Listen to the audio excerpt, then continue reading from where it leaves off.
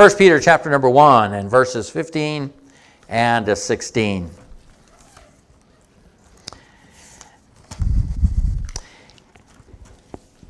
As this evening we will be beginning a 5-part series on living the best life. And we will look at some characteristics that make up the best life that you can live as a believer in the Lord Jesus Christ. And the first one we're going to look at this evening is a holy life. 1 Peter chapter 1 and verse 15 and 16.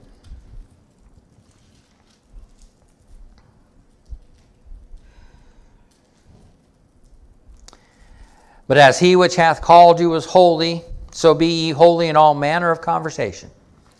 Because it is written, Be ye holy, for I am holy. We see here in our text that we are commanded here to be and to lead a holy life. How do we do that? Well, the best way that we can find out how to do that is to be able to look at what the word holy means in verses 15 and 16.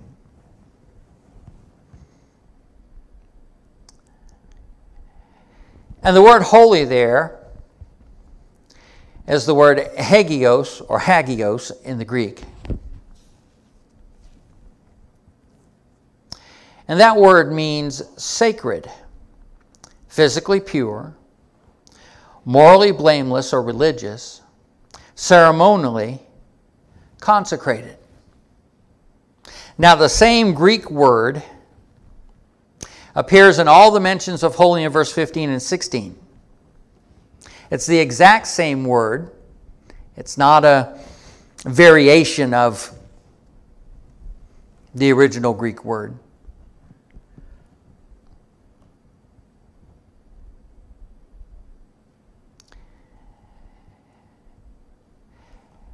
And to be sacred, that word is defined as someone or something devoted or dedicated to a deity or some religious purpose, someone who is consecrated, or entitled to veneration or religious respect by association with divinity or divine things, something holy. Now, the Bible teaches us, and we know that God is holy. We worship a holy God.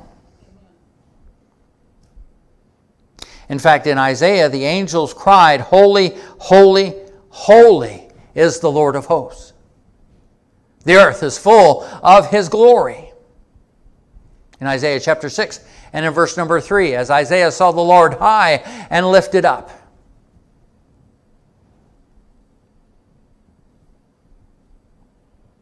We also find in the book of the Revelation that our God is described as a holy God. Revelation chapter 3 and verse number 7.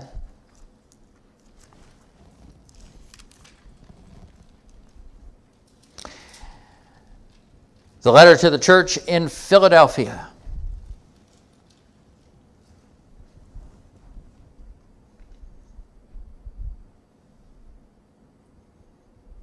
And to the angel of the church of Philadelphia write, These things saith he that is holy, he that is true, he that hath the key of David, he that openeth and no man shutteth, and shutteth and no man openeth. In the next chapter, in Revelation chapter 4, and in verse number 8,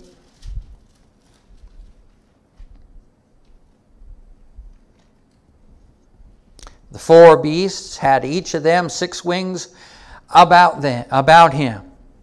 And they were full of eyes within, and they rest not day and night, saying, Holy, holy, holy, Lord God Almighty, which was, and is to come. In Revelation chapter 6, and in verse number 10,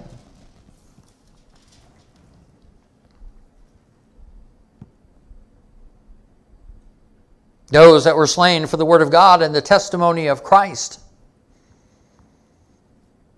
cried unto the Lord, and they cried with a loud voice, saying, How long, O Lord, holy and true, dost thou not judge and avenge our blood on them that dwelt on the earth? Our God is described as a holy God. He is a pure God. The Bible says in 1 John chapter 1 and verse 5 that God is light, and in him is no darkness at all. Our God has no sin. Our God cannot sin. Our God doesn't have the nature of sin. Praise God. Neither does his Son, the Lord Jesus Christ, God the Son. He is pure and holy. He has no sin. He is light. I am the light of the world.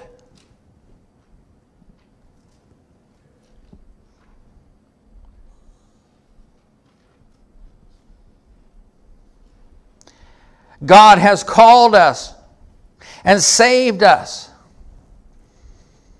to be a people who are holy. Again, in 1 Peter chapter 2 and in verse number 9.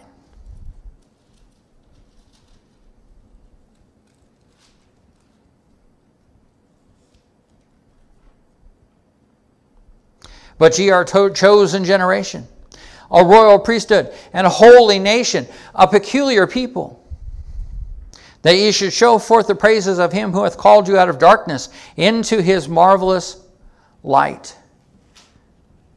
Again, a couple chapters over in 1 Peter chapter 5.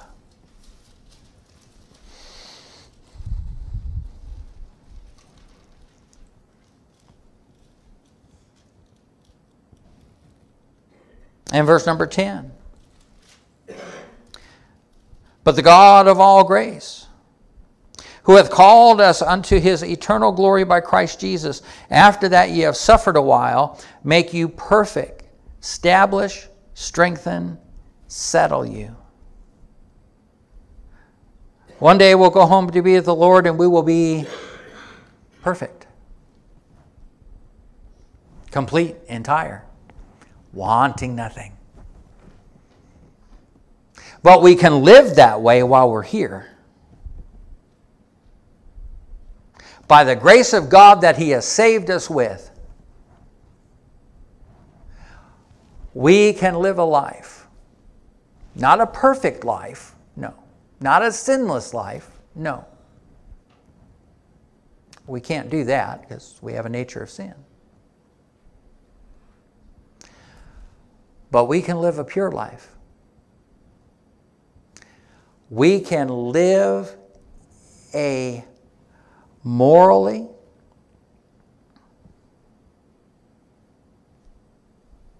blameless life.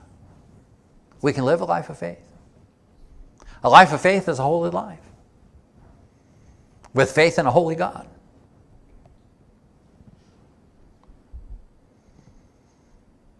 The Bible says in Romans chapter 8 and verse 29 that we are called to be like Jesus Christ, God's Son. God has predetermined that he would save us, and he would conform us to the image of his Son.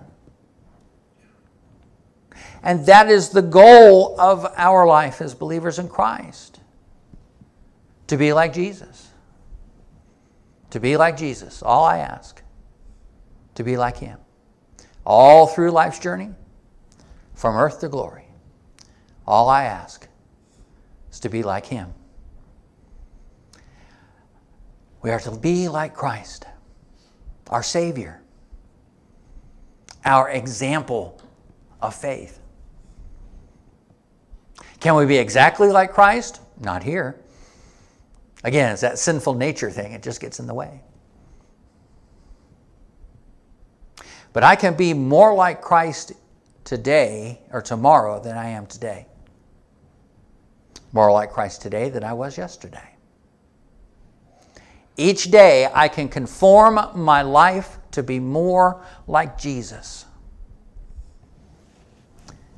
That can lead me to be pure and blameless. Be holy.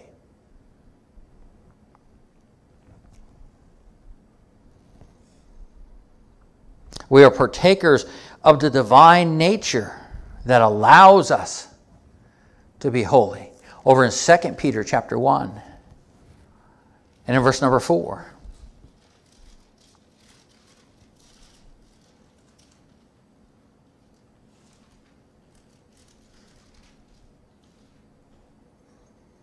Whereby are given unto us exceeding great and precious promises, that by these ye might be partakers of the divine nature, having escaped the corruption that is in the world through lust. The great and precious promises of the Word of God. By these great and precious promises, we are partakers of the divine nature, as the Holy Spirit lives in us. That's the part of the divine nature God has given us. The Holy Spirit resides in our heart and life as believers in Christ. And if we are filled with that Holy Spirit, if we are controlled by that Holy Spirit, if we let the Holy Spirit lead and guide our life, we'll be more like Christ. We'll be more holy.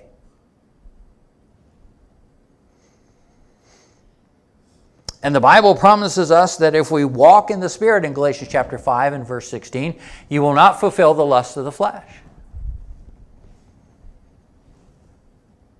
And Satan throws the lust of the flesh at us all the time. There's a pie in my freezer right now. It speaks to me. It's made of chocolate. Its crust is made of chocolate. Its filling is made of chocolate. It's one of the best pies Marie Callender ever made when they had restaurants. And it's still not bad, even in the frozen state.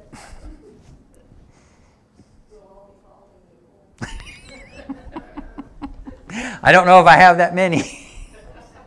I will try, though. I'll have to cut them thin. We can all get a little bit.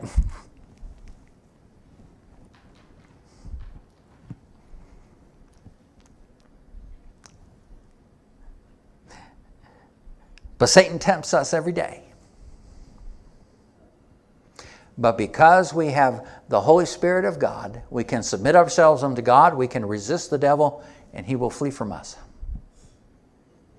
Because we've submitted ourselves unto God. We can resist temptation because the Lord gives us a way to escape temptation, that we may be able to bear the temptation that we go through in our life.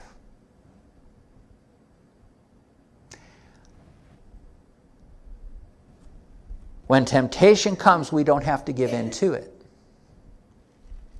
We choose to give in to it. And James chapter 1 tells us that when lust hath conceived, it bringeth forth sin, and sin, when it is finished, bringeth forth death.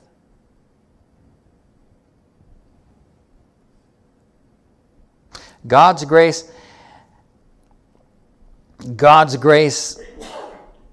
calling a sinner is a powerful invitation to holiness. It's a great favor to be called by divine grace out of sin and misery into a life that is full of blessing,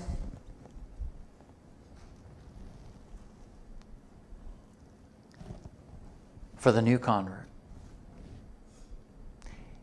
It's good for us to be called by a holy God. Called out of sin. Called unto Christ. Called to salvation and eternal life.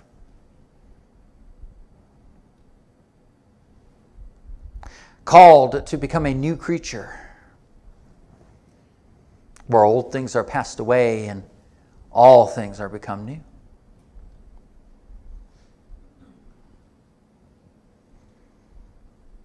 Great blessings are a strong incentive for us who have trusted Christ as our Savior to live a holy life. The blessings of salvation enable us, as well as obligate us, to be holy. God requires of his children complete holiness. Our text reads in verse 15, it says there, But as he which hath called you is holy, so be ye holy in all manner of conversation. That word conversation means our lifestyle, how we live. In every aspect of our life, we are to be holy. In our spiritual life, at work, at home, at the store, wherever we go, and whatever we do. We are to lead a holy life. We are to be holy before every person, family, friend, and foe.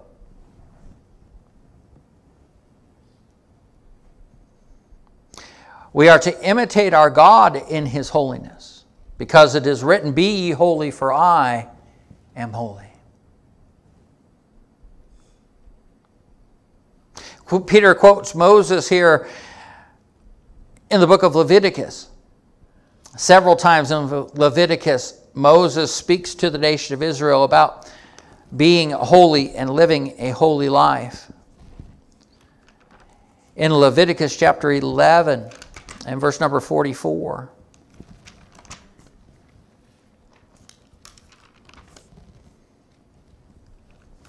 Let's get there. There we go.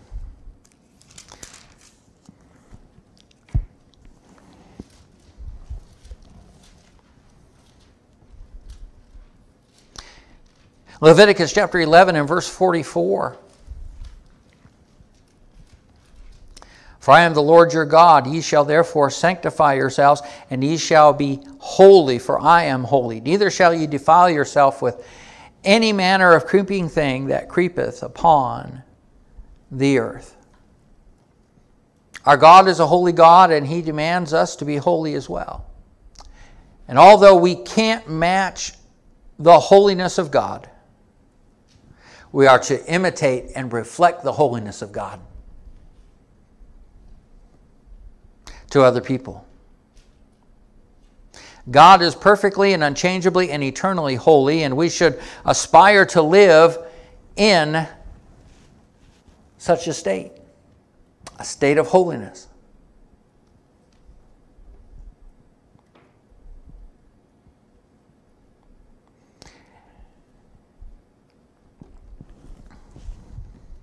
The consideration of God's holiness should obligate us to the highest degree of holiness that we can attain.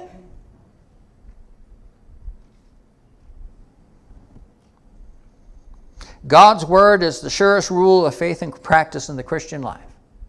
This we know.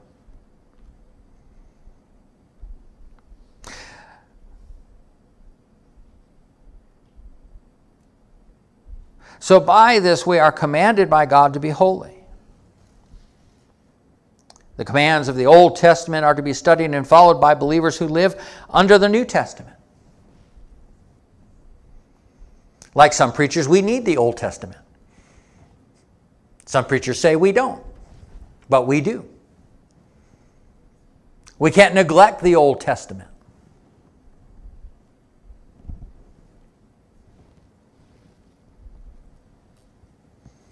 And Peter, by virtue of the command given to Moses by God, God requires holiness in every Christian, in every believer in Christ. We are to live a holy life. A life that is pure, a life that is blameless, a life that is separated. We'll get more into that next week.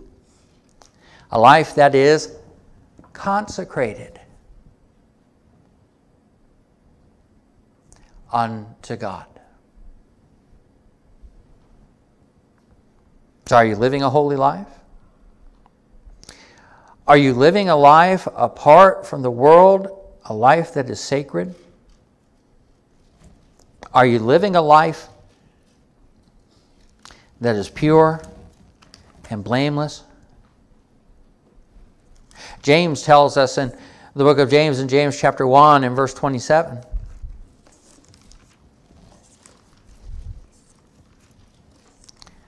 giving us two characteristics of what pure religion or pure faith is.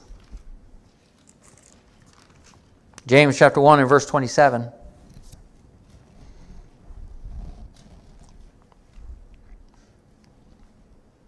Pure religion and undefiled before God and the Father is this: to visit the fatherless and widows in their affliction, and to keep himself unspotted from the world.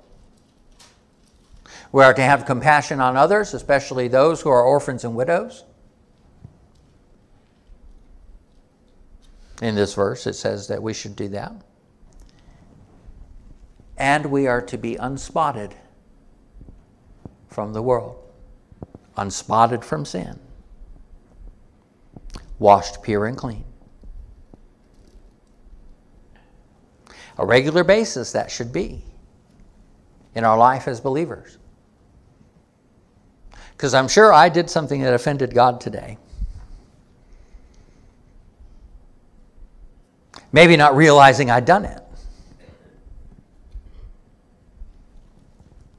So I must ask God to forgive me for it.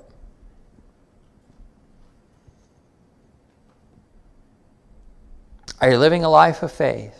A life devoted and dedicated to the Lord and His will? I hope that you are, and looking to make it better as you go through each day. As God's saints, let's live a life that is holy.